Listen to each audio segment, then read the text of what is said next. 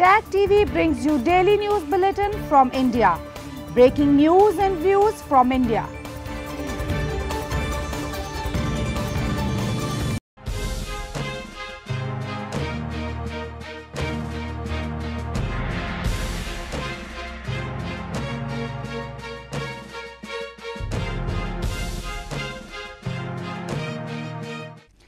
Good evening, welcome to South Asia Newsline. I'm Yeshi Chanzo. Here are the top stories we are tracking for you on Wednesday, the 18th of May.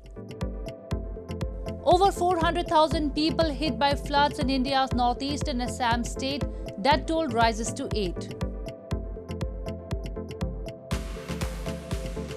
Sri Lanka to default on debt, no money for fuel, says Energy Minister. And allies want Pakistan government to stay in power till 2023, say reports. And now for all the details. The flood situation in India's northeast and Assam state turned grim on Wednesday, with the number of affected people increasing to 403,352 in 26 districts in the last 24 hours. The Assam State Disaster Management Agency said the Weather Office has issued a red alert for extremely heavy rain in Assam and neighbouring Meghalaya state, and an orange alert for the rest of the northeast on Wednesday. Over 400,000 people have been affected by heavy floods in India's northeast and Assam state, triggered by pre-monsoon rains that drowned 7, the authorities said on Wednesday, as they warned the situation could worsen. The death toll in the state has gone up to 8 in the last 4 days, as one more casualty was reported from Udalgiri district on Tuesday. The Brahmaputra, one of the world's largest rivers, burst its banks in Assam over the last few days, inundating at least 1,500 villages along the river. More than 500,000 people have fled their homes to escape heavy floods. Locals in Hojai district were seen evacuating with their belongings, as many residents said floodwaters rising up to their chests inundated their homes and crops. पानी ज़्यादा है, इतना है, कोई भी घर तो तोल गया है, कोई भी घर पे तो इतना है, कोई भी घर में अभी तक हुआ नहीं, कोई जो घर पे तो छोड़ के आ गया, वह कैम देखा नहीं, वह तो पूरा कैम हो गया, घर छोड़ के आ गया आदमी लोग. Water levels in the Brahmaputra were expected to rise further, national authorities said. So far, the Indian Army personnel have rescued over 2,000 people trapped in Hojai district, and rescue efforts continue.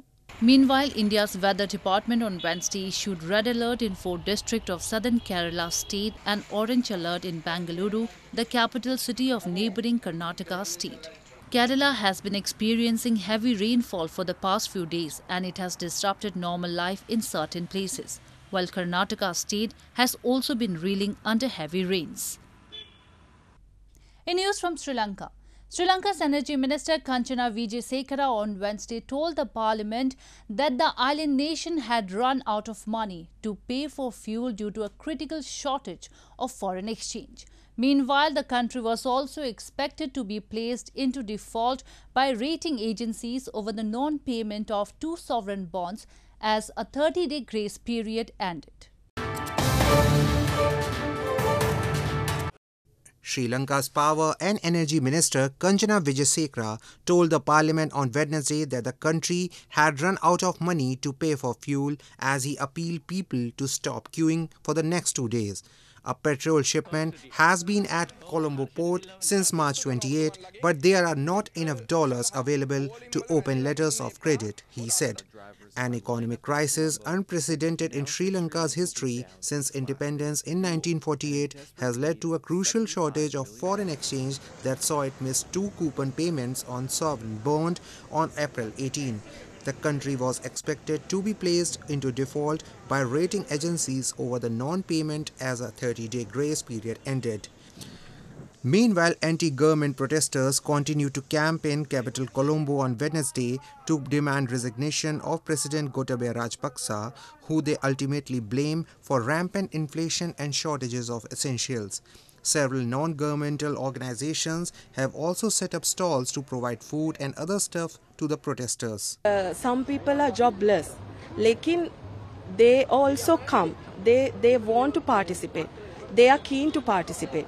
And some people have lost their jobs because of this protest, but they don't care about that. On Tuesday, the parliament voted against fast-tracking a no-trust move submitted by the opposition against President Gotabaya Rajapaksa. It is likely to be debated again later in the week.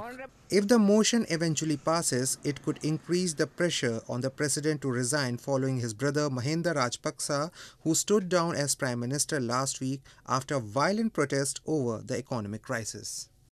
In news from Pakistan, the coalition partners of Pakistan's new government led by Prime Minister Shehbaz Sharif have decided that the current setup would complete its term that ends in August 2023, local media reports said, suggesting no possibility of election soon.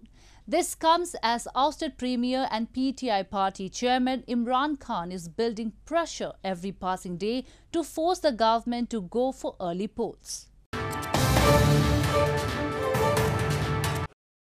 The coalition partners of newly elected Pakistan Prime Minister Shehbaz Sharif's government have decided that the current setup would complete its term that ends in August 2023 and supported tough decisions to revive the crippling economy in a meeting held on Tuesday, local media reports have suggested. The coalition partners said that they finally agreed that bold decisions should be taken forthwith to steer the country out of the current political and economic crisis. Earlier on Tuesday, Maulana Fazlur Rahman, chief of coalition party JUIF, also said that the coalition government would move towards elections only after introducing electoral reforms, and added that the country has just stepped out of murky waters, so there is no point going back therein, in an apparent reference to the recent political crisis. This comes as ousted Premier and Chief of main opposition PTI party Imran Khan is building pressure every passing day to force the government to go for early polls. Khan has announced he would give a call for a long march rally to Islamabad on May 20, which would be attended by over 3 million people who would not go home till the date for the general elections is announced. Moving on, herders in Pakistan-administered Kashmir have lamented they face huge problems as the government has failed to develop basic health facilities and provide access to safe drinking water to them in the region. They blame the Pakistan government has left all sections of the society at their own mercy over the years, with no development in sight. Herders from the Bakawal nomadic tribe have lamented government apathy to develop basic infrastructure in Pakistan-administered Kashmir as they face problems due to lack of health facilities and access to safe drinking water. The herders said they play a key role in delivering food and other essentials in remote areas while they rear their livestock, but sometimes the members of their community even die during their herders' journey due to no access to health treatment. They also have to struggle to find food and water for their animals. बड़ा मुश्किल काम है, माल भी घूम जाता है, गड्डी का तो खतरा है, चोरी का तो खतरा है, किसी जगह में पानी मिलता है, किसी जगह में नहीं मिलता, घास भी नहीं मिलता, बस ये औखा जाइए. Locals have long blamed corruption and ignorance in the system has become a major challenge for the growth of illegally occupied territory, leaving its future in the dark. They say their patience has given way after no hospitals, schools and basic facilities are in sight to be developed as authorities, the region that work at behest of Islamabad, do not pay any heed to their requests. Moving on, the leaders of Collective Security Treaty Organization CSTO earlier this week in Moscow voiced concerns about the situation in Afghanistan, saying they are ready to maintain border security within the CSTO zone. In reaction to the statement, the Islamic Emirate downplayed the concerns and pledged the Afghan soil will not be used against anyone. The Islamic Emirate, in reaction to the Collective Security Treaty Organization CSTO leaders' statement in which they expressed concerns over the situation in Afghanistan, said there will be no threat to anyone from Afghan soil. The conference, which was held on Monday in Moscow, was attended by delegations from Belarus, Armenia, Russia, Kazakhstan, Kyrgyzstan and Tajikistan. President of Kazakhstan, Kassym-Jomart Tokayev, told the conference the unstable situation there as well as the unrelenting activity of armed groups on the territory of Afghanistan continue to threaten the security and stability of our states.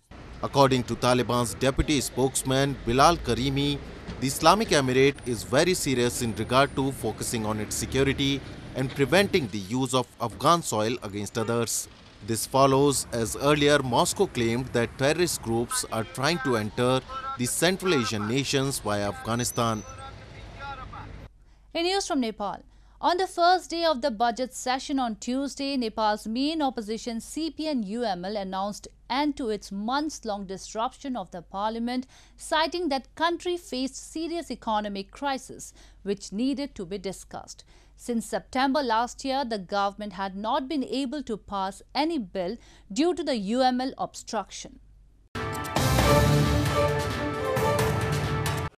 Nepal's main opposition party, the Communist Party of Nepal Unified Marxist-Leninist CPN-UML on Tuesday formally announced an end to its months-long protest and its continued disruption of parliamentary proceedings. Due to the obstruction, the government had not been able to pass any bill. CPN-UML's Deputy Secretary Pradeep Gyavli said that the decision was taken in wake of the ongoing situation in the country, which he said was on the brink of collapse. Referring to events of last year when a split in the party led to high political drama, culminating in the ouster of then Prime Minister and CPN-UML Chairman KP Sharma Oli, Gyavli said, "This tendency is wrong and always would remain wrong." यसबारेमा हाम्रा अडानहरू निरन्तर रहनेछन् तर पनि मुलुक एउटा कोर्समा गइसकेको हुनाले हामीले आजदेखि यो अवरोधलाई हाम्रो विरोधलाई फरक ढंगले प्रस्तुत गर्ने The CPN-UML had been obstructing parliament meetings since September 8 last year, alleging that Speaker Agni Sapkota had failed to play an impartial role in the parliament. The CPN-UML alleged that Speaker Sapkota did not sack the 14 CPN-UML lawmakers as recommended by the party. Sapkota's decision to not take action against the 14 lawmakers, including Madhav Kumar Nepal in August last year, paved the way to form a new party called CPN Unified Socialist, splitting the CPN-UML and ouster of then Prime Minister KP Sharma Oli. More news from Nepal. 48-year-old Nepali female climber Lakpa Sherpa returned to Kathmandu on Tuesday after breaking her own record for the 10th time for the most summits of the Mount Everest. Upon her arrival at the airport, Lakpa said her latest feat was to encourage fellow Nepalis to set goals and never give up on them. Nepali female climber Lakpa Sherpa returned to Kathmandu on Tuesday, less than a week after breaking her own record for the 10th time for the most summits of Mount Everest by a female climber.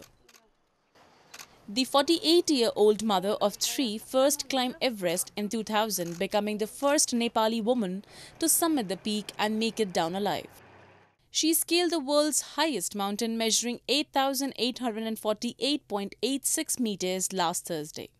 On her arrival at the Kathmandu airport, Lakpa said she was elated and her summit was to encourage fellow Nepalis to set goals and never give up on them.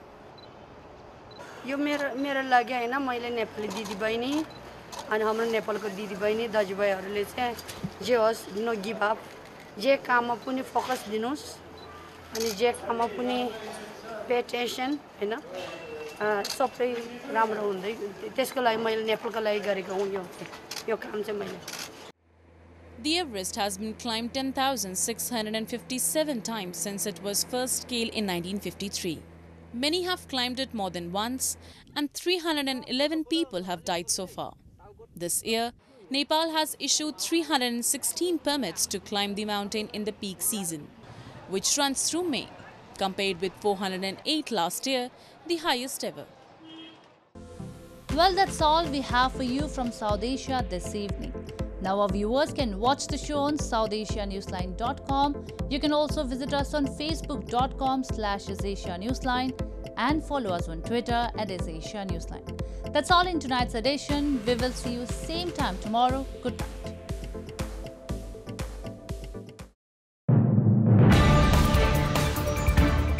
Tag TV brings you daily news bulletin from India.